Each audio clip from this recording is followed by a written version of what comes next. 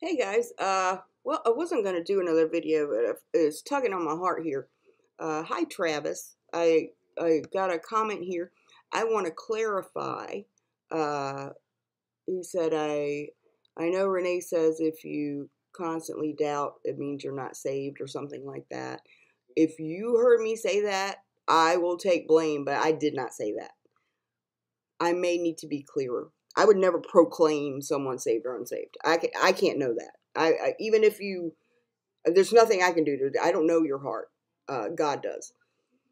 What I do say is, if you've never trusted Christ and you're not saved. I mean, I can say that safely because the scriptures say that. So no, but I want to address this issue because it seems like you're struggling and you're having some pain, and I feel like that's what I do. I preach the gospel, I defend it, and I try to keep my brothers and sisters on the right foundation, edified and encouraged, so that we can be strong in our faith and live for the Lord without all these distractions that are constantly trying to tear our faith down. So I just want to be a voice that tells them what God says about them and who they are in Christ and the good news of the gospel. So I don't ever want anybody worse off because they came here. So now, if somebody's not saved, yeah, I don't want you comfortable in that because God wants you saved too. But I'm not going to proclaim somebody's not saved. Now, what I did try to, and I guess badly say, is that a believer that has been around a while should not be back and forth with, oh gosh, am I saved? Am I not? That should be something that is resolved. That's the first thing you need to do. You need to remind yourself on a daily basis what your foundation is, and to, if you don't fully understand what was accomplished on Calvary by Jesus, like what he accomplished, the victory he has, why salvation is based only on his blood, etc., then that needs to be something you need to do. You need to take it to God, sit down with the word. You need to maybe hear a good preacher that you trust, and really understand what was accomplished. Because the thing is, a lot of people that send me things about doubt, it is always one of two things. And it's, they've heard a teacher that has either told them, if you do X, Y, or Z, or you don't have X, Y, or Z, then you're not really saved. And then they start questioning them because they've twisted up a verse, right? And so that's either happened, or something in their walk is off. Either they have fallen into a sin they thought they got victory over, and they're feeling condemned, and so now they're wondering if they're really saved. A lot of the Calvinist teaching is causing people to feel unsaved because their version of perseverance of the saints, and not preservation, but perseverance, is confusing to people. So usually there's something going on in the walk of the Christian. And I've said before, your walk is not your standing. Your walk varies from day to day, depending on your commitment. Your position or your permanent standing in Christ depends on Jesus's faithfulness. So that's why that's solid. That's why your salvation doesn't change, because it's based on something Jesus did already. It can't be undone. It's based on him alone. And you receive it by God's grace through faith in that. You trust him.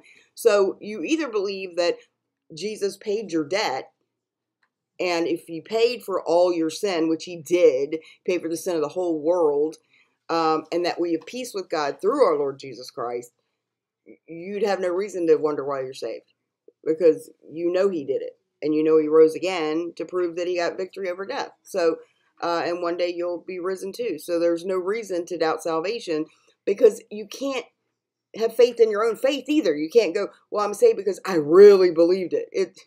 Something's true or it isn't. And you either believe that what Jesus did on Calvary gave you eternal life because your sin debt's paid, and you can't pay it too.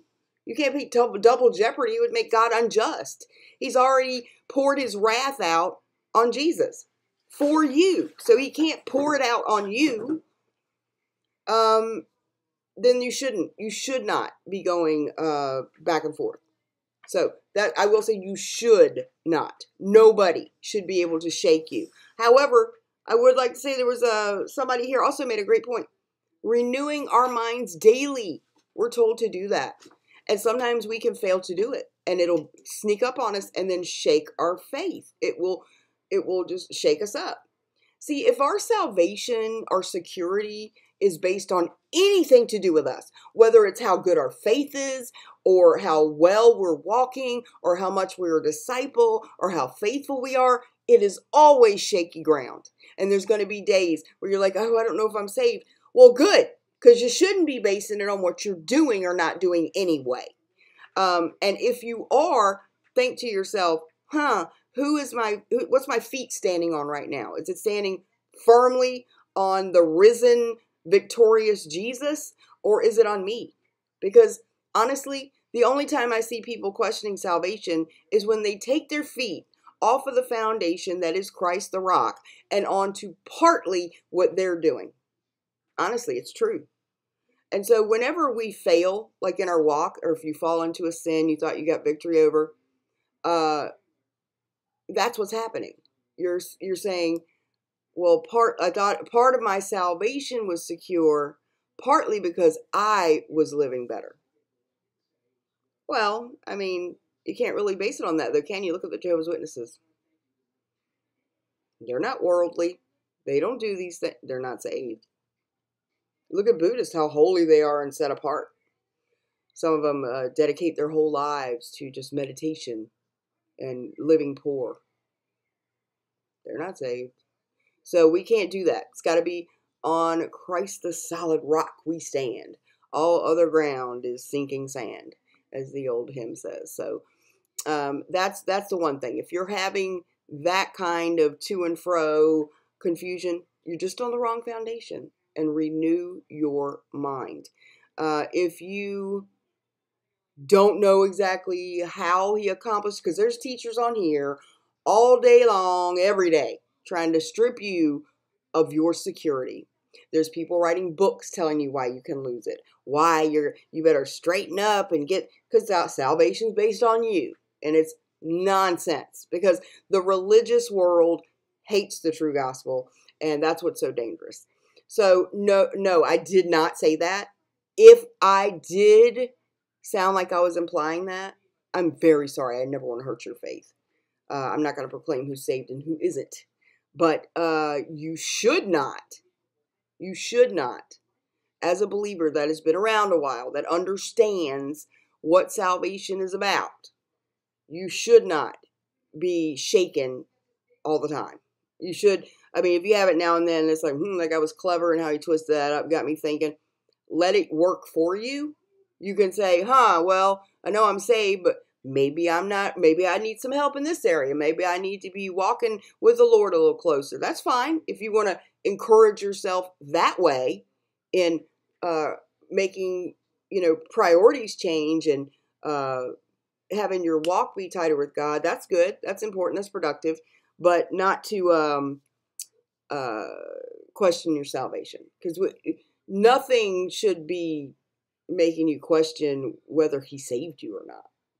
And I like what you put here. You said, I believe obviously he died and rose again, but I have a hard time believing he died for me. And there's the key. There's the key. And, sometimes it just takes walking this stuff through in our head and reasoning with God. He did die for you. And he died for the sins of the whole world. And there's a part of us, and this is not an insult to you, sir. I'm just saying there's a way that our self-righteousness masquerades as humility and we don't even know it. But to think that he didn't die for mine, like mine's too bad, or it's a way of hanging on to a little bit of pride. I'm sorry, I know you don't mean it that way, but I just want to let you know that's how the enemy works. For instance, it's, well, it feels almost humble to think that you're such a bad person that he didn't die for you. But it's actually the opposite. He wants us to have confidence in what he did. And that includes certainly paying for your personal sins. I know that's, hard because we all have to have the realization that it was for you that he was dying that day. And he knows the end from the beginning. He's not shocked by anything we do. And he died for us all the same. So the greatest thing we can do for God is to take him at his word. If you look at the book of Hebrews, that's what was happening there. He was warning them using Old Testament pictures of what unbelief brought them. Like when they questioned God, in the wilderness for 40 years. So just take God at his word. Because many of them were not believing that Jesus was the end of the temple system and the animal sacrifice system, that they were all shadows of Jesus. They wanted to still put their trust in the animals and the temples and be part of the Pharisaical, sect, but still call themselves Christian. And you can't trust both, because that covenant was over and it was all shadows of Jesus. And so they were mixing old covenant, new covenant stuff, and they were belittling the blood of Jesus. And if they were to willfully sin by rejecting him and going back to the animals, there is no more sacrifice for sin. There remains no more, because Christ died once for all. And he wants them to have a heart in full assurance of faith, knowing that God has done it already. It's already done. So that's the best thing we can do, is to take God at his word. And the warning there in Hebrews 3 is, hey, look what happened to, the things that were written in the old covenant were for our examples. They were to encourage us. So you can see the judgment that came on them was because they didn't believe God. And that was temporal. That's not eternal loss. That's temporal. It happened here on earth. And the same warning is going to the believers there. It's not saying you're going to be eternally losing things. It's saying you're missing out on the rest now. You should be having the promises now. You should be having the peace now. You should be teachers by now, but I have to go back to the beginning. So there's too many places in Scripture where people got mixed up. And it didn't say they weren't saved. It didn't say they lost salvation or they weren't saved to begin with. Neither one, which is a cop-out for all these false denominations. So it's Hebrews. If you go over here, I'll show you what I mean. So if you heard me say that, I was not clear. I was not as careful, maybe, as I should have been with my words. And I know I would never want someone to think that. But I do say, if you've never trusted him and you're constantly going back and forth about, am I saved, am I not? Either you're listening to a lot of false teachers, or you just did never understand what he actually accomplished by his death, burial, and resurrection. If that's the case, you need to believe the gospel. I like what somebody else also said. I preach the gospel to myself every day. That's beautiful. I do too. I do too. And I play it out. Let it play out in my head. Okay, I'm getting condemned, because the enemy likes to bring up stuff. Okay, I'm getting condemned because I did this or the other. So I take it all the way and I go, all right, so I'm going to stand before God, and he's going to ask me why I should be in. If I say, because Christ died for me, I'm pleading his blood, is he going to say, well, that's not enough? I don't think so. They didn't do that at the Passover. The angel of death or whatever, when God passed over, the houses covered in the blood, he didn't knock on the door and ask them, were they, being good inside? He saw the blood and passed over them, because death had no hold on them. The blood gave them life. It's the same thing for us. Life in the flesh is in the blood. Life of the flesh is in the blood. That's a double meaning. The life is in the blood. It's physical, but the life, eternal life, is in the blood of Christ. So see, all this is pictures. And so we do preach the gospel to ourselves. And we need to do that every day. And that's what you need to be reminded of, because there's so much coming against your faith. See, the enemy doesn't want you. He can't take your soul, but he can take your victory. And it can keep you from getting anybody else saved, or being able to witness to help someone get the truth.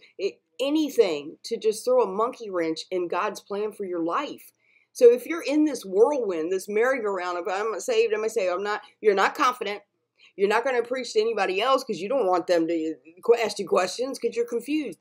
You're going to stay right where you are, and you won't have any growth. So hopefully that will give you motivation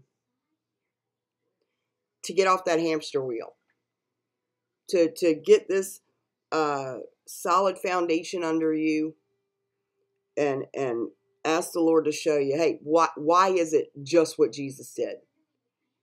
And the scriptures tell us that eternal life is a free gift by his grace through faith in what Jesus has done. That's done. I'm going to read some stuff here.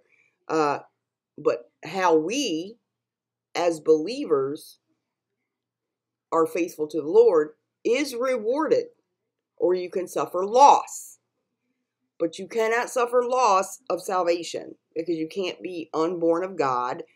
He knew you from the beginning. He's not going to give somebody to Jesus he's going to lose later. It doesn't work that way. So I've got lots of videos on our eternal standing in Christ, and I think that that's a lot of what people miss. They mix up their righteousness with God's righteousness. They don't understand imputed righteousness. They mix up discipleship with salvation. They mix up reward with what's a gift. There's a lot of things they mix up, and it causes confusion. So Jesus talked about the blind leading the blind. They don't really understand it. They shouldn't be teaching it. So, yeah, I'm sorry if it sounded I said that. I want to be very, very careful how I word things, because I don't want anybody to think that. Because I've actually broken off with people that have made, like, matter-of-fact statements like that because it harmed people's faith, and I don't want to do that. I don't want to give anybody confidence that they're saved when they haven't trusted Christ either. So I'm just saying I can't know. I'm not here to judge somebody's salvation. I'm here as a sister in Christ to preach the good news and to have a place where we can talk about these things that trouble us and how to get victory over them. And to me, the best way is just keeping your eyes on Jesus. And a Bible believer put scrupulosity. Is that how you say it? Scrupulosity is the suffering that Martin Luther also had. I didn't know that.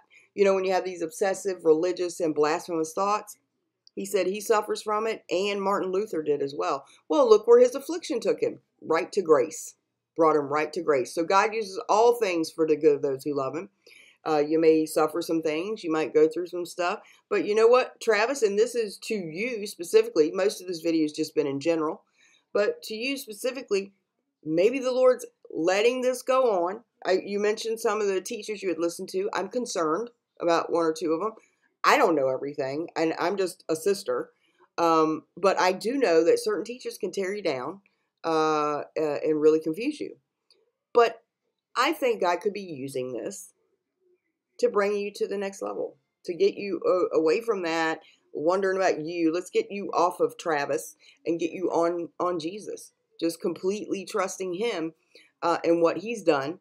And then that way God can use you for what plan he has for you. And clearly he has one.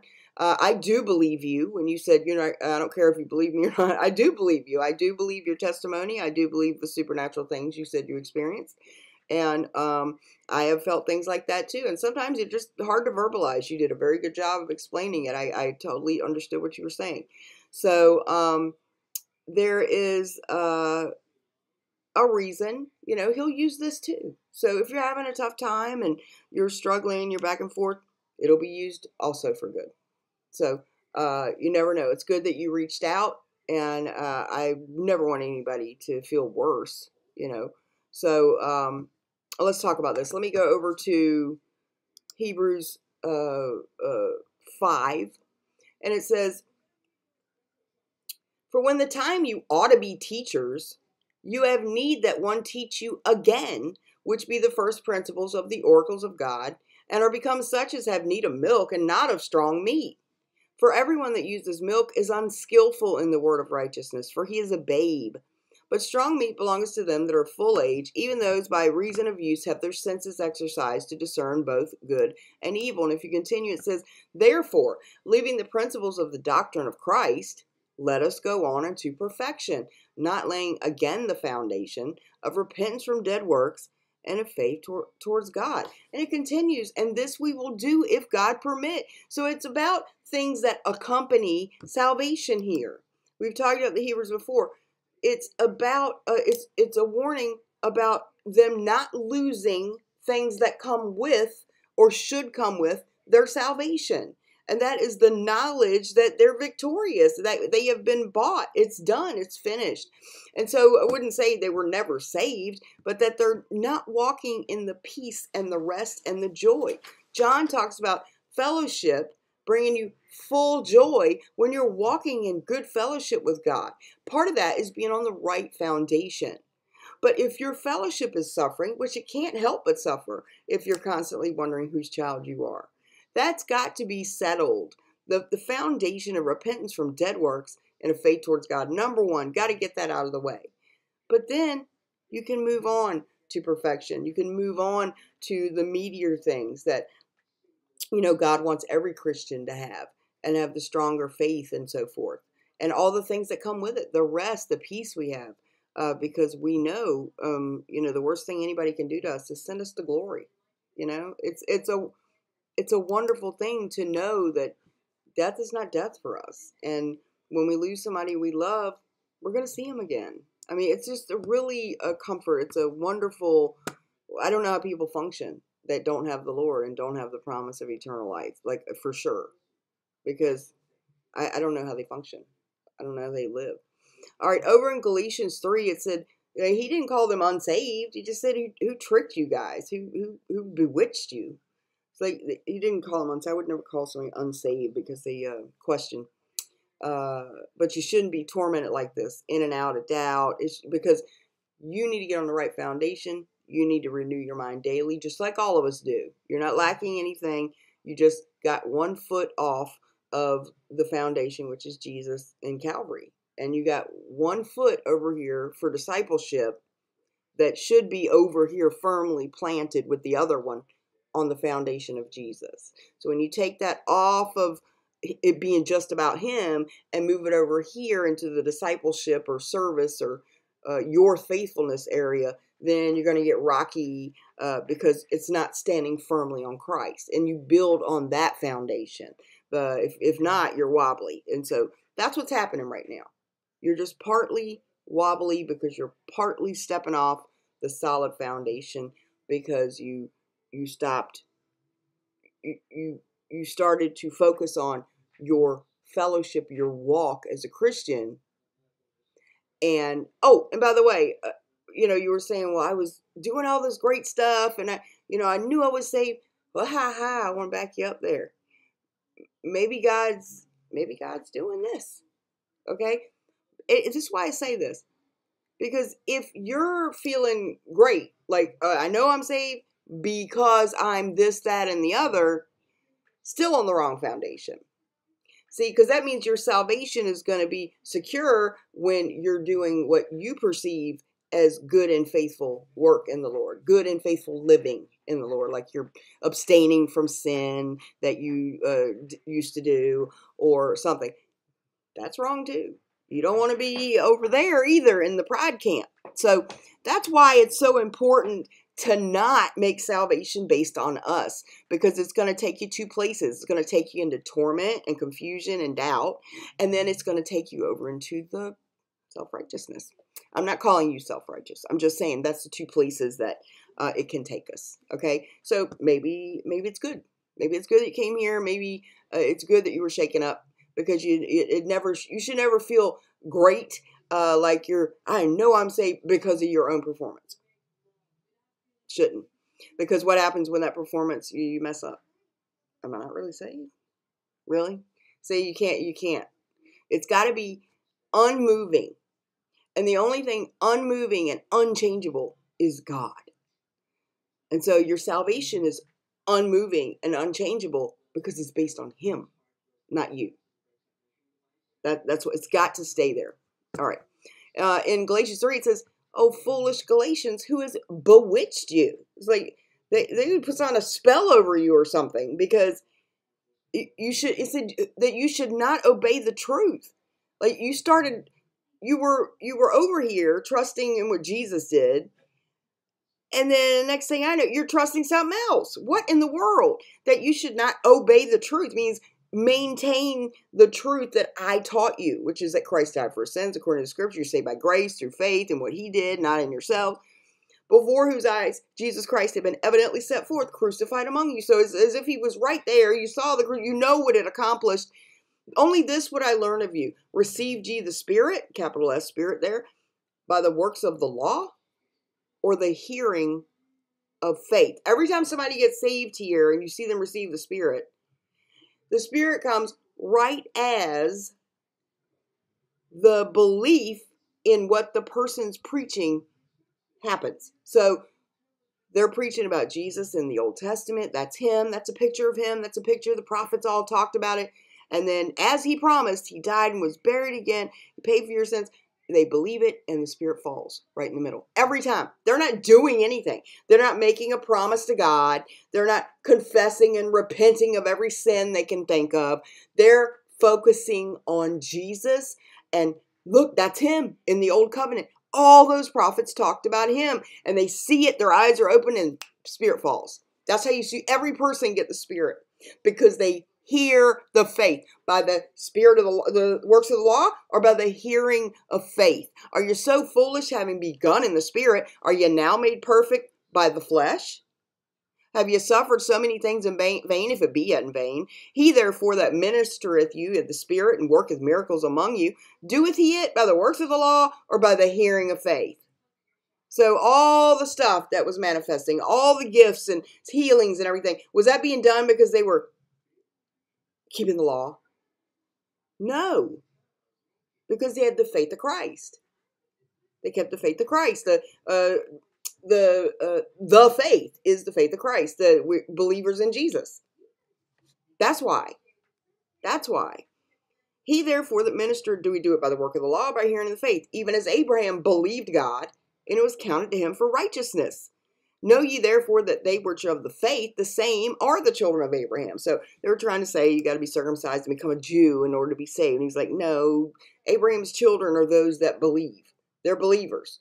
Jew and Gentile, believers. That's who children of Abraham are. So, because they were saying, you got to become a Jew in order to be, so you get the blessings. No, you don't. Because the seed of the seed of Abraham is Jesus. And then when you're in him, you get all the blessings are yea and amen in Christ. So we see here that this group had fallen away from the right foundation. So it's, they're not unsaved. They're just losing out. When it says fallen from grace, it doesn't mean you've lost your salvation. It means you have fallen away from walking under his grace and relying upon God to relying upon self, and now are trying to earn it somehow, merit it somehow. And so, we don't want to do that. That's not how we walk.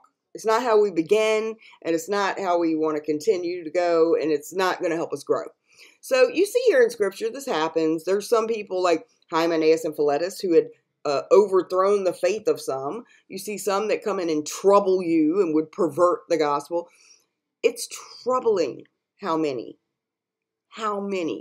people work against the gospel message. Work against it. It's unbelievable to me. I never thought I'd see the day. I did not realize there was that much opposition against the truth of the gospel until I got into this. So anyway, I just want to show you this couple of things. It does happen. But every time, the reason is the confusion and the doubt comes in because they're stepping off the right foundation. They're starting to stand on their own foundation.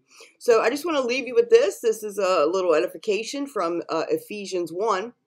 If you want to read more on the Hebrews thing, where he's warning them using the Old Testament examples of about hey, they didn't enter the promised land. So he's using it as a parallel to encourage them, to show them what happens when you don't believe God. Okay. So he's just saying, hey, Jesus did it all. It's done. It's finished. You need to believe him. Because it said, wherefore I was grieved with that generation, and said, he's talking about your fathers tempted me, proved me, and saw my works 40 years. Wherefore I was grieved in that generation, and said, they do always err in their heart, and they have not known my ways. So I swear in my wrath, they shall not enter into my rest. See, they didn't enter the promised land because they didn't believe God. After everything he had proved to them, and they still wouldn't believe him. And so they didn't lose salvation. The promised land is a picture of the rest, the peace inside that they have. And that's what the people here are going to miss out on. These Hebrews are going to miss out on that peace, that promised land inside, that rest of knowing. Take heed, brethren, lest there be in any of you an evil heart of unbelief in departing from the living God. Again, not about salvific loss, but about fellowship. Okay? All right. So then it says, for we are made partakers of Christ, if we hold the beginning of our confidence steadfast unto the end. While it said, today, if you will hear his voice, harden not your hearts, as in the provocation. So, and to whom he sware that he should not enter into his rest, but to them that believed not. So they could not enter in because of unbelief. So that here also is just a warning to the Hebrew people not to reject Christ. Don't reject the gospel message. But this here, it's too long to explain, is a warning of temporal loss, things that come with salvation, not salvation itself. And it's a great eternal security book if you understand the context that way. But you see here that the peace, that the rest that God wants us to have. So he doesn't want us troubled on every side, wondering if we're his child. He didn't want any of that. He calls it an evil heart of unbelief. So don't let anybody tell you that that's what God wants. You constantly want, it's a sin of presumption to say, you're going. No, it's not. It's called faith, and it's counted to us for righteousness, Mr. Pope. So you can't listen to church. You can't listen to me. You can't listen to anybody unless we're telling you what this scripture says in context. Then it's okay. But you got to take it to God and check what he says and confirm it by the word, always. So I wanted to show you this happened even in the early church. People got confused. They got off the right foundation. You're not alone here. All of us do it. I've even had teachers, as long as I've been doing this, say things so cleverly that I have to go, what? And then it'll hit me, and then I'll go, oh, that doesn't mean that. Why am I letting them do that? They get to me, and I know you can be shaken, So I don't feel bad. We can all get there, especially if I'm too busy and I'm not spending the time I should. Be still and know that I am God. That's my hardest part. I'm weak in certain areas myself, so we all have room to grow in. That's true. So I want to read you some Ephesians here before I go. So Travis, I hope that there are wonderful people here on this channel, and you see some of them reached out to you. I'm a member of the Church of the Eternally Secure. We're going to be starting that up soon on Sundays and Wednesdays and live stream again. That's what I'm working on now, trying to figure out the best program to use. So you're welcome to come to the CES channel when we get that going. But you're welcome here. I have some wonderful viewers, and they all help each other, and they're really great. So hopefully I can encourage you a little bit, and we'll help you get through this tough spot.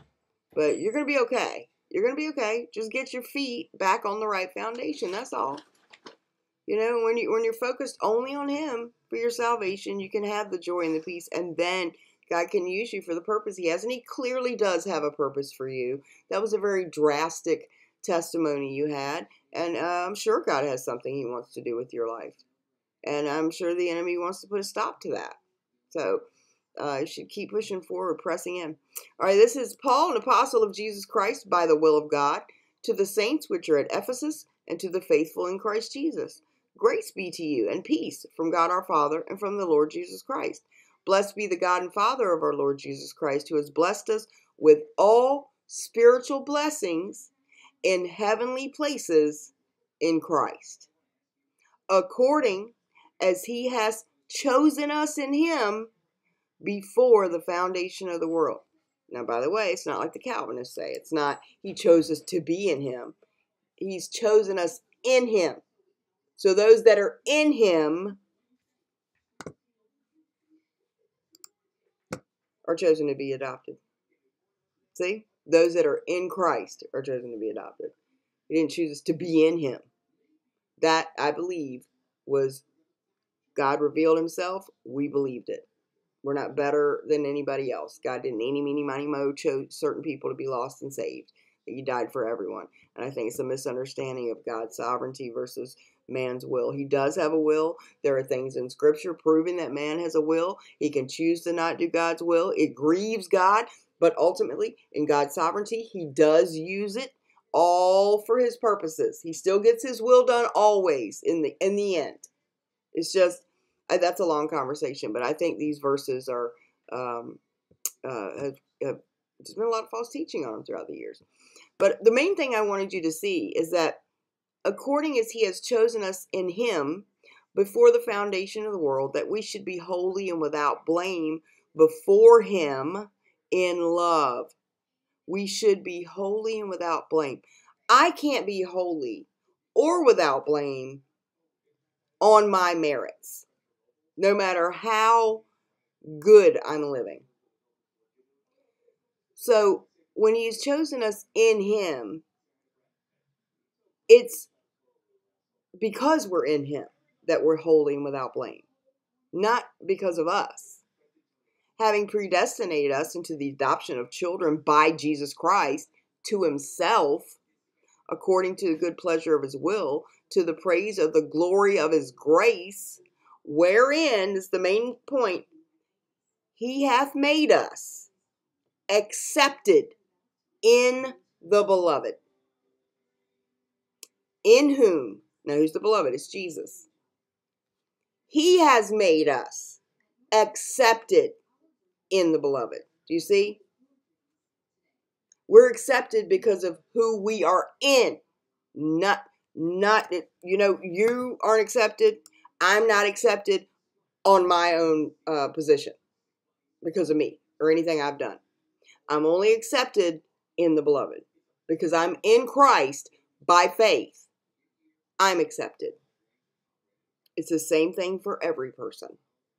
We're accepted in the beloved. It's the only way.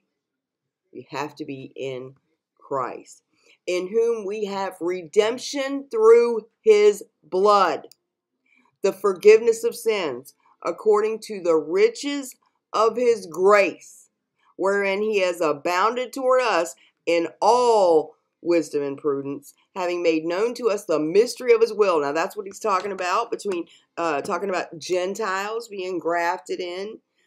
So you can see here, this is a nice chapter about it being on Jesus's merit, holy and without blame before him in love, that we are accepted in the beloved. We have redemption through his blood, the forgiveness of sins according to the riches of his grace. So stay on that foundation, always praising God, thanking him for so great a salvation. And you'll see, the rest will come. The rest will come. But keep your eyes on Jesus. The best thing. I use the thing with Peter walking on the water is a little metaphor for that. And I tell them, when you start getting doubtful, am I saved? You need to think about Peter. The minute he took his eyes off of Jesus, he sank. Okay? It's the same thing here. He looked at the storm, got fear, and started sinking. He looked at him. We're the storm. We don't look at us. We're the storm that's going to make us sink. Okay, so stop looking at you and look at Jesus. He will keep you up walking on the water. And it's a good visual to help you remember, hey, wait a minute, what am I basing my salvation on, me or him? It's got to be based on him. not having my own righteousness, which is of the law, but the righteousness of God, which is by faith. It's by faith in Jesus. It's all Him, man. It's just all Him, and you stay on that foundation, you're going to be just fine. So anyway, I hope it blessed you guys. And Travis, I welcome here. We're very happy to have you. Okay, God bless.